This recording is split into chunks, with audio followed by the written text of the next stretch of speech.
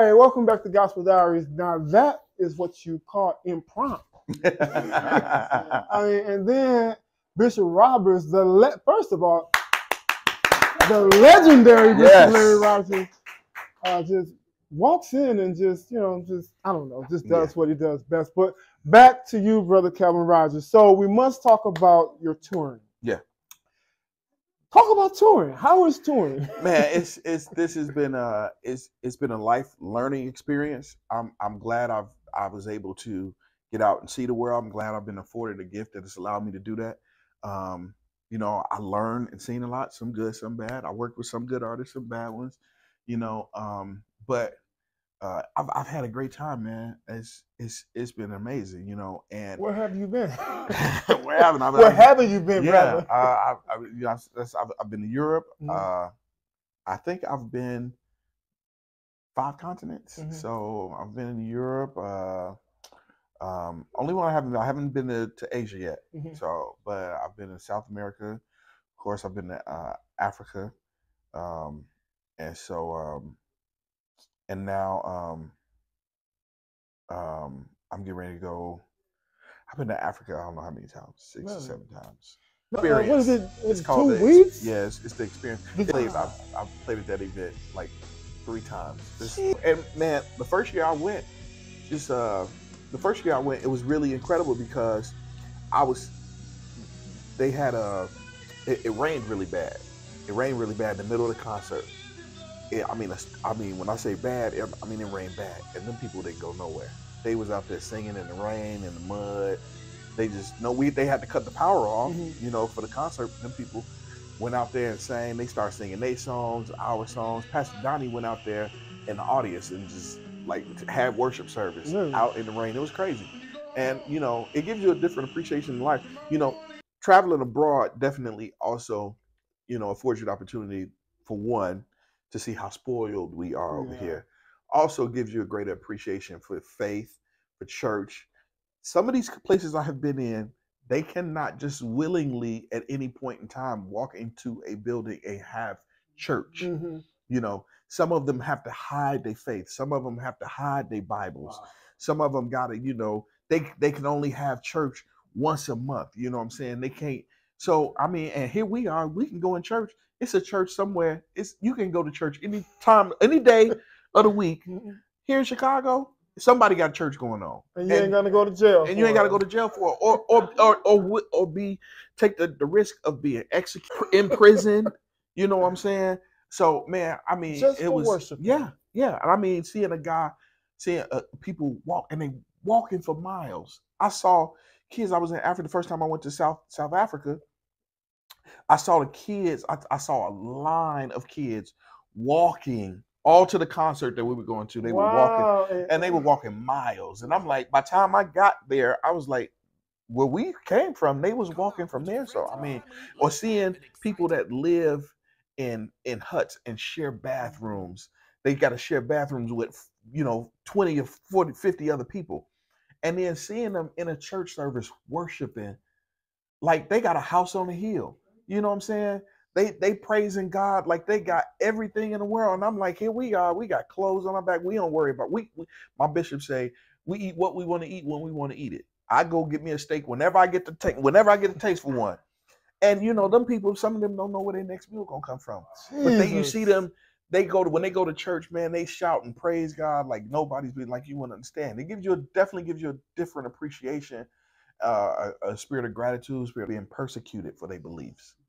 So, but touring has definitely done that, man. And this is the biggest thing for me. I say to people all the time, musicians all the time. At one point, I was running into a lot of musicians who were throwing away they were kind of dogging the church out. Saying, "Oh man, don't label me as no church musician. I ain't no church drummer, no church keyboard player." Wow. And I was going, but bro, you haven't played anywhere else. Mm-hmm. You ain't been to school. You don't have no degree. So everything you know is from the church. Mm-hmm. And you making tons of money. Some of us are making tens of thousands of dollars a week from what we learned in the church. Mm-hmm. Thank God for a Bishop Larry Rodgers and a Doris Evelyn Davis and a Bishop Elgin Little, a Bishop Larry Trotter, who who extends their platforms and then gives us life training. When I was growing up at Trinity and God's House of All Nations, they regularly had programs to encourage us to activate our gifts, to grow our gifts. So we all had groups. Remember, Zach and them had a singing group at Trinity, at God's House of All Nations. Kevin Vassar, Youth Edition, that came out of God's House of All Nations. The name of the group used to be Kids or People Too at first. And then they changed it to Youth Edition instead of New Edition, Youth Edition. But they all learned that. They learned how to really tap into their gift, how to activate it, how to use it.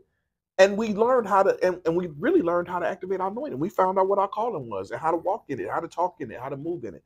My aspirations as a young man was really it went from being able to move out of my parents' house to, if I can just have an apartment with some drums and a bed on the floor, a mattress on the floor, I'll be fine. You know, that was really the most I hoped for. You know, and God has done something. I'm a black man in my 40s. I got my right mind. I ain't in jail. I ain't on no drugs. I got a family. I got a wife. I got kids. I got a son that's graduated school. I'm a homeowner. You know, and I've done that with skills that I gained and garnered and cultivated in the church. Thank God for great parents, and thank God for the community around them. Thank God for my Uncle Larry, who also would pull my coattail when my mom and dad wasn't there.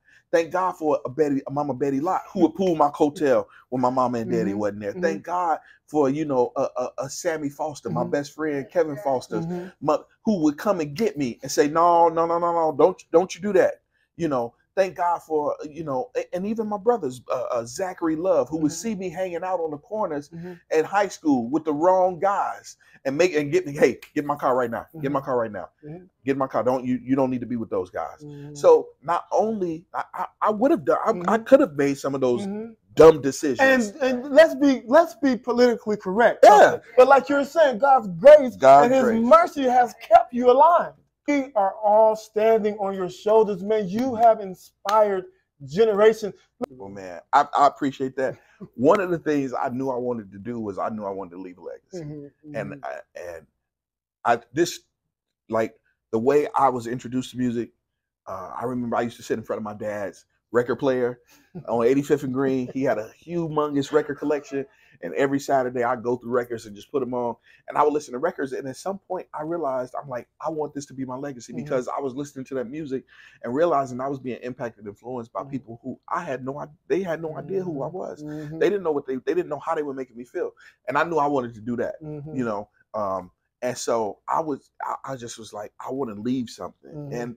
And touring and being on the road is great, but the recordings that I've been able to do and the songs that I've been able to be a part of, that's my legacy. And so I don't know what they're gonna be doing 20, 30 years from now. They won't be looking on. They like this iPhone. You gonna show somebody that iPhone? They gonna be like, "What is that?" I enjoyed myself, and then you had the nerves to bring your amazing mother, dude. Like, I don't know, it just don't get no better than that, man. Yeah, man. Hey, man, listen. Like I said, man, I'm a product of my environment.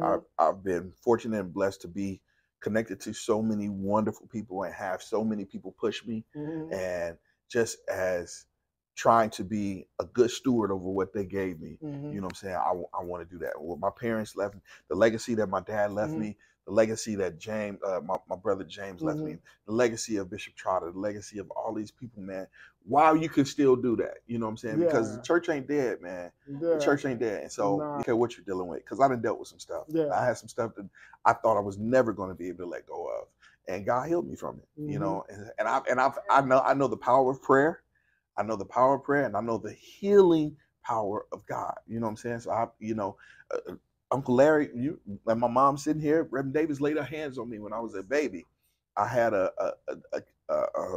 Hirschsprung's, which was basically a disease that attacked my digestive system, and they were gonna operate on me and everything, man, and said, I was gonna have all these issues. And Reverend Davis laid her hands on me and made me. She put some drink, blessed water, and the oil. Gave me some blessed water and some oil. And the doctors went in there and said, we don't know what happened, Mm-hmm. but ain't no surgery. There's not gonna be no surgery. And so, man, that, you know, and I remember that. I don't remember that, but I remember my parents telling me about that, and I remember that feeling of knowing that God can do whatever He wants, man. And He, and the same God that healed blind Bartimaeus, gave him sight. The one that, you know what I'm saying? So that's saying, man, he's still in the healing business, man. We just got to activate our faith, man. So. And I wanted this conversation. I like to call these conversations. This is definitely what it was. Yeah. I wanted this to be different. Like, I've watched interviews with you, and of course they get about the logistics of like who you play for, and then, but it really doesn't cover the essence of you. You know what I mean? So I really wanted people to really understand who see. Sometimes we allow people's gifts neglect that they're actually a human being, that they actually have feelings. Like, there's something, man, because a lot of creatives deal with a little bit of hurt from that. You know what I'm saying? Because people take the gift and they forget or they disregard the individual. You know, and that could be, that could be hurtful sometimes. You know, but man, to whom much is given, much required, right? You know what I'm saying? So it comes, you take the good with the bad. Again, man, thank God for the ones that are around you that care. So the ones that don't, man, so what? But God never leaves you out there. You ain't never, you know what I'm saying? And man, I've been entrusted with so much, and I'm just really trying to make good yes, on you it. Have. And that's the reason why I do this. I've traveled around the country, and I was just in Tulsa with Sarah Jordan Powell. I saw that you would. I saw that. I saw that. I saw. I was talking to. Yeah. Too. I was there with him too. I mean, I've just been all over this week. But I'm telling you one thing, and I'm telling you the honest to God truth. Like, you were definitely in mind. Everywhere I've been this week, you were in mind. And how many times did I text you before? Yeah. I wanted to make sure I was coming. Because, dude, like, you there. And on that note, as I always say, and I promise you, I really do mean this, love on someone, and trust me, you will change their life. Yeah.